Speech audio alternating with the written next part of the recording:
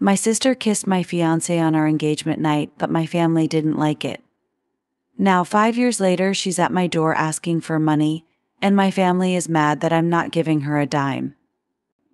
My mother called me recently. I hadn't talked to her in almost 6 years and asked for my help because my sister and her husband had just been through a terrible event. To give you some background, the man who is now married to my sister used to be meant to be my husband. Lisa, my 24-year-old sister, hooked up with Jimmy, my 26-year-old fiancé, on the day I proposed. He asked me to marry him after we had been together for almost 5 years, since we met in college. He surprised me by throwing a party for us on the night of our proposal. I remember being on top of the world until about 11 p.m., when I went out into the backyard to get a better view and saw my sister making out with Jimmy. So intensely were they making out that they didn't even notice me standing there with my mouth open for the first few seconds. After being with me for almost 5 years, I couldn't believe he was leaving me like this, even on the night we got engaged. If they did finally notice me, they broke up right away, but it was too late. There was no stopping me. I sped up in my car and drove as fast as I could to the closest hotel. Because I was so shocked by what I had seen, I was hyperventilating. It was hard for me to understand, so I wanted it to be false.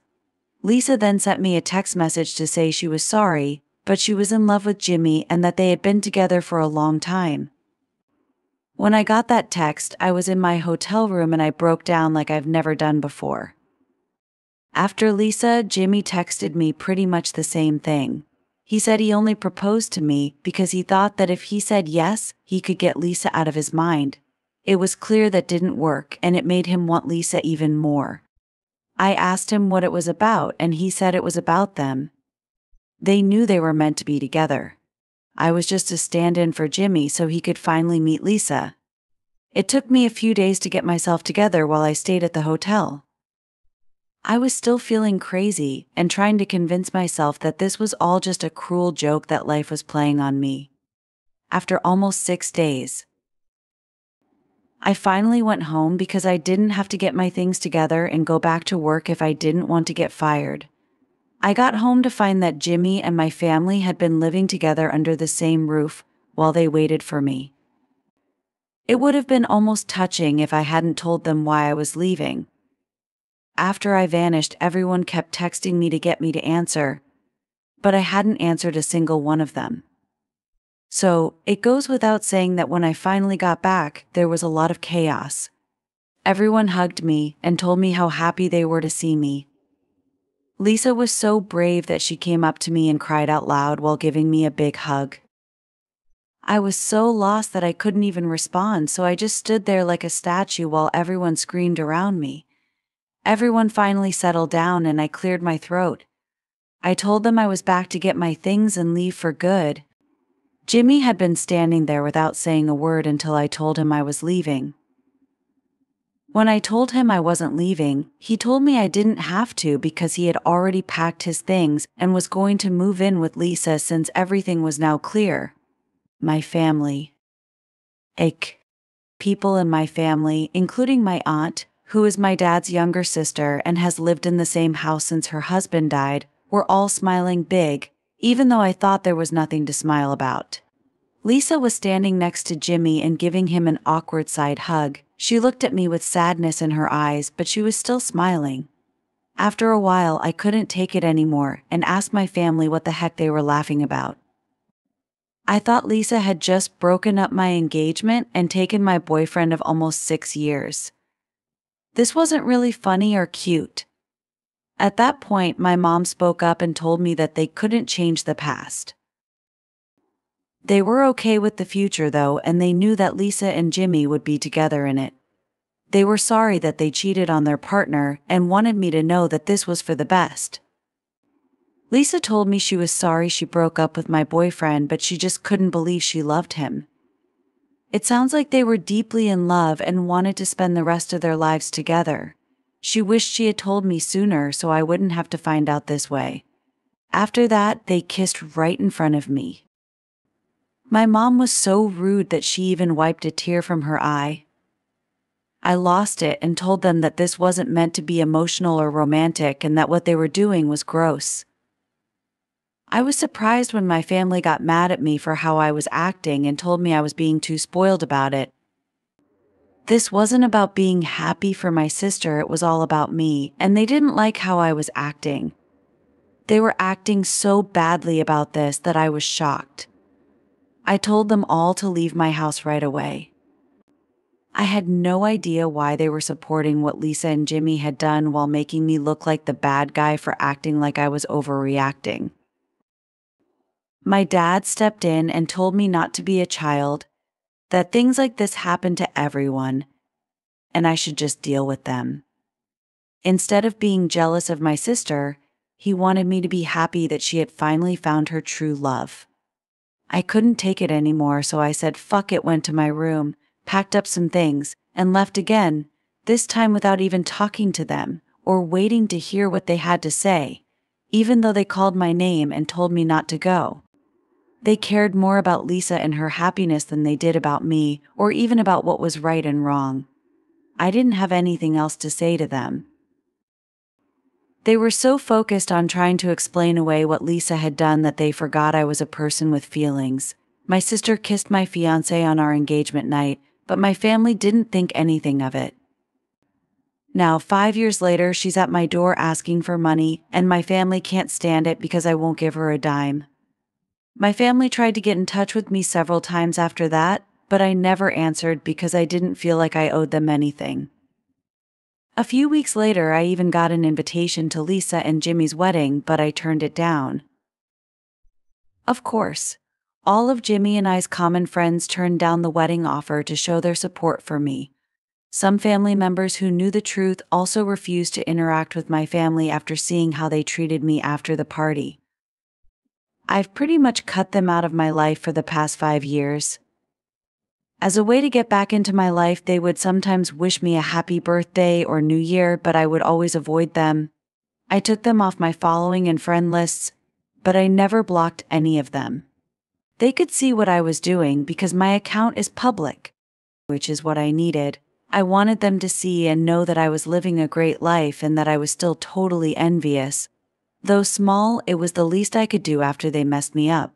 Before not long ago, I had no idea what they had been doing for the past 2 years. 4 days ago, my mom called me from a number I hadn't saved. I tried to hang up the phone as soon as I answered the call and saw that it was my mom on the other end, but she begged me for one more chance to talk because they were in serious need of help. I agreed to have a short conversation with her because she sounded so upset and I couldn't turn my back on her at that moment out of kindness. She told me Lisa and Jimmy had started their own business a few years ago, but it was failing badly and all of their backers were pulling out because they weren't making any money. They took out more loans, but that didn't help their business either. They were now deeply in debt and loan sharks were after them. Everyone was after them, from their workers to their investors to the people who had lent them money. My mom knew I was living a fancy life and had the money to help them out. She came to me as a last option and begged me to lend them some money to pay off their debts. It wasn't a small amount either. She asked for almost $95,000 from me. She was telling my mom to talk to me for Lisa, but Lisa wasn't calling me when she needed help. I asked her why. I was told by my mom that Lisa and Jimmy didn't even know she was coming to me for help because they told her very clearly not to.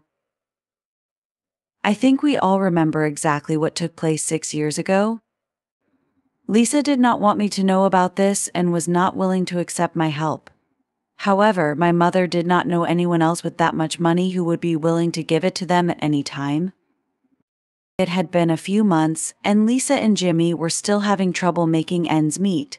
There was just not enough help for them. My parents did everything they could to help, and Jimmy family also did everything they could. They had to be able to take care of themselves in the future, so they couldn't just give away all the money they had saved over the years.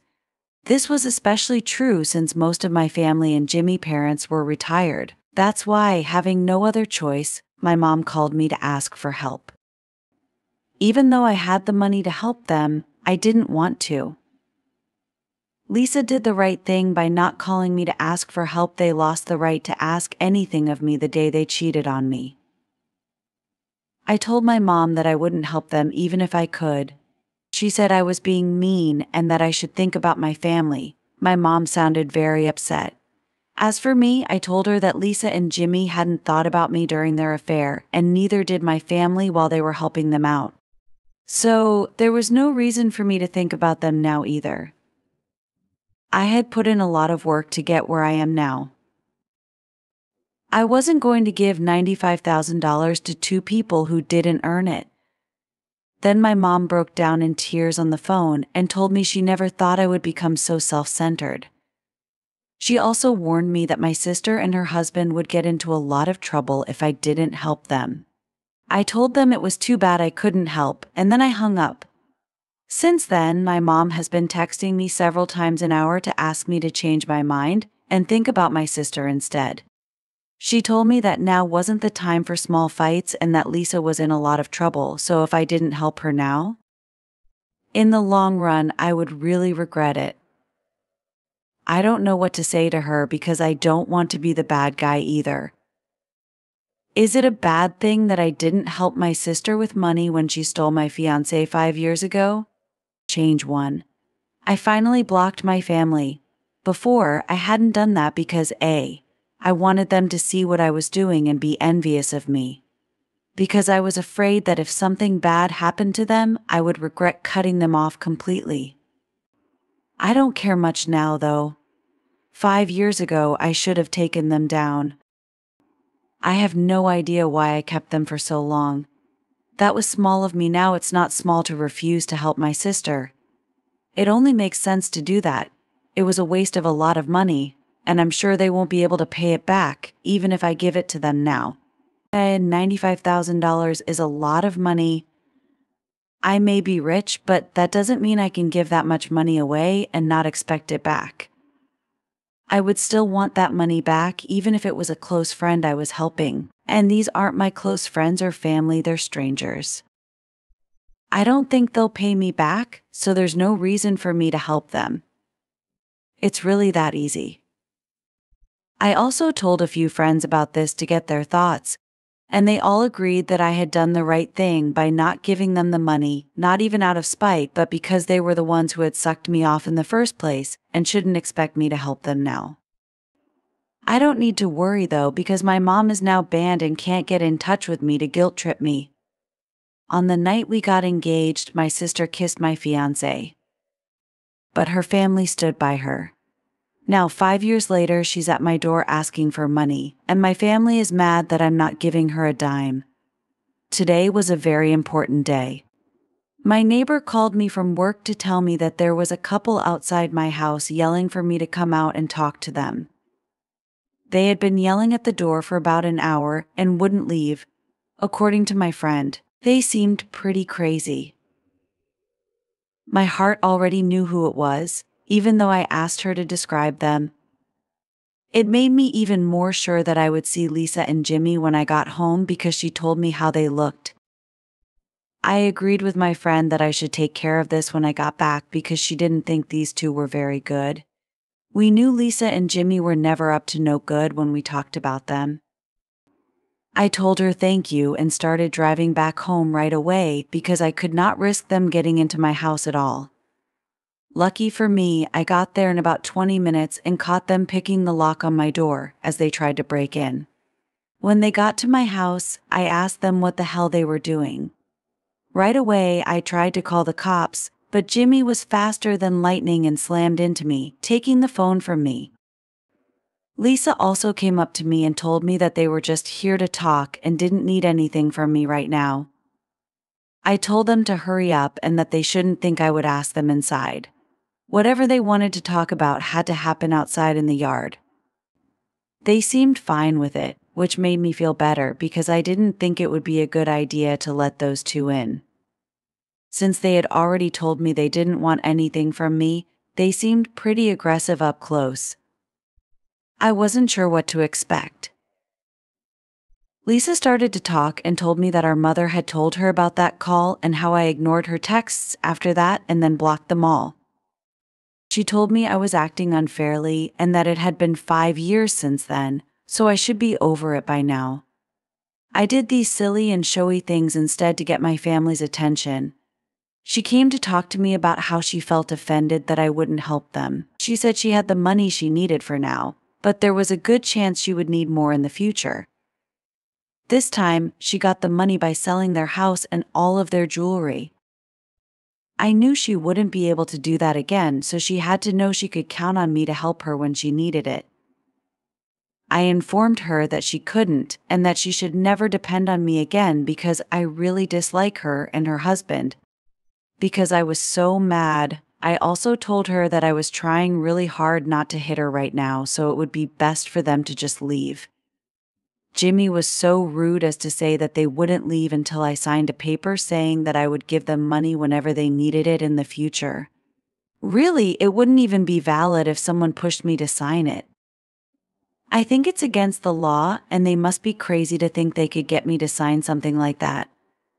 When I told them both to leave, Lisa pushed me and told me I had to help them because I owed them something since they were family and I couldn't just avoid my duties like this. It shocked me that she had actually pushed me and I wanted to hit her, but I held back because I knew things would get worse if I got angry.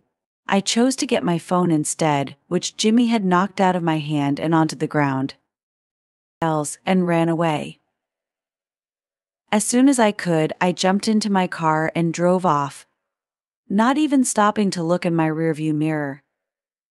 The engine wasn't turned off when I left the car, so it was still going when I got back. It didn't take me long to get ahead of them. They were obviously not stupid enough to run after me on foot, so they just waited at my house, which was a bad idea. Once I was far enough away from them to be safe, I called the cops to report what was happening. After that, I got back to my house just in time, since the cops had already shown up at 30 minutes. After I told them what happened, they arrested Lisa and Jimmy and took them away. The charges weren't that serious, and I thought they would get away with it, but it was still worth it because they were taken away and I didn't have to waste any more time with them. I haven't heard from anyone in my family in a couple of hours, which is strange because I thought that by now at least one of them would have tried to call me from a different number, but they haven't. Either they're over everything and won't try to get under my skin again, or they're just waiting it out and biding their time so they can get in touch with me later, when things are a little less tense. Hello, the last time I talked to you was about a week ago. I really thought that my family wouldn't worry me again since I had reported Lisa and Jimmy to the police. I was wrong though because they still bothered me again. This time it was my parents who came over and asked if they could talk to me for a minute. They didn't seem as cocky as Lisa and Jimmy did when this happened yesterday, so I let them in. I think my mom started crying as soon as she walked into the house. She told me she was sorry she had ever supported Lisa, side over mine. My dad told me that when they heard that Lisa and Jimmy were arrested for their behavior and that they had also hit me, they couldn't look at them the same way and chose to cut them off. During the whole time she was here, my mom kept crying and my dad told her that they were sorry for supporting Lisa when I was really the one who was wronged. As much as I liked that they finally saw sense, it was too little, too late for things to get better at this point. I didn't want to go back to putting my family before myself because I was used to living my life the way I wanted to. It meant a lot to me that they came to apologize, but I couldn't promise that I would work on our relationship because I didn't see any point in trying to fix a relationship that was already broken, even if it was with my parents. That's when they started to argue and say that we could fix it if we wanted to. But that was the trouble. I no longer wanted it.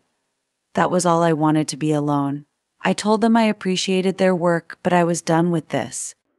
They looked a little let down, but they finally left and asked if I could unblock them so they could still talk. My parents are no longer blocked, which is strange, but I guess that's it.